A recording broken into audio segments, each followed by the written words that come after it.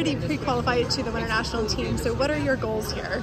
I'm not going to think about it like that. Like for me, I just want to go out here, again, do my job, show them, you know, going to hit routines, throw some upgrades, but I don't want to think about it like that. You know, I think when you come out and compete, you should always take it very seriously. It doesn't matter if you're pre-qualified or not. This is the Olympic year, so take it very seriously.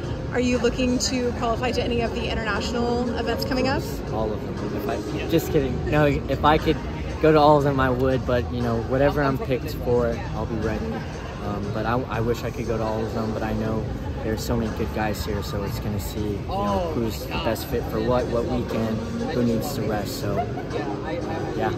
You recently got back from competing in France. What were some of your takeaways from those recent competitions? It was actually really fun. I had my first moment that I got to anchor on high bar, and I never got to do it in college.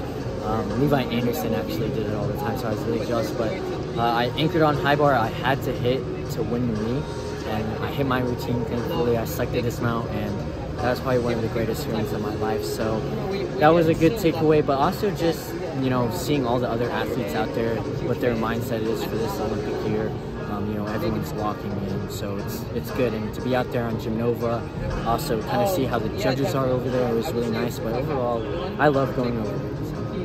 Aside from the few international competitions coming up, do you have any other plans to compete internationally, or are you staying homebound? Yeah, so I mean, once this meet happens this weekend, you know, all the World Cups assignments will happen, and then we have championships and trials and hopefully the Olympics, you know. So, but after the Olympics, I'm going to be going back to Germany and doing the Brunnersteg again. So I'll be there for like 7 weekends in a row.